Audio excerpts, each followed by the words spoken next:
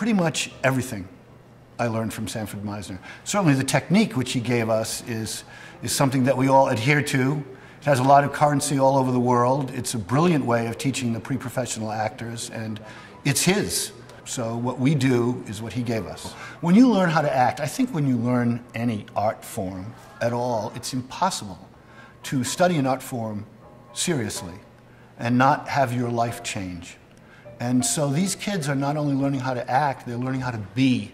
There are so many tools you want them to leave with. Maybe the most important tool is that they can stand on their own 2 feet as actors, that they're no longer waiting for somebody else to approve of them or give them permission or, you know, to tell them it's okay, but that they have a technique that they have practiced, they've exercised in the same way a dancer exercises at the ballet bar for a period of years. The exercises get more and more sophisticated as you go along, and by the time you finish at the neighborhood playhouse, you've covered pretty much everything that you need, and covered it, by the way, viscerally. Not intellectually. You actually did it. You've practiced it. You've done it. And the difference between what walks into your classroom when you first meet them and what leaves is sometimes remarkable, overwhelmingly remarkable.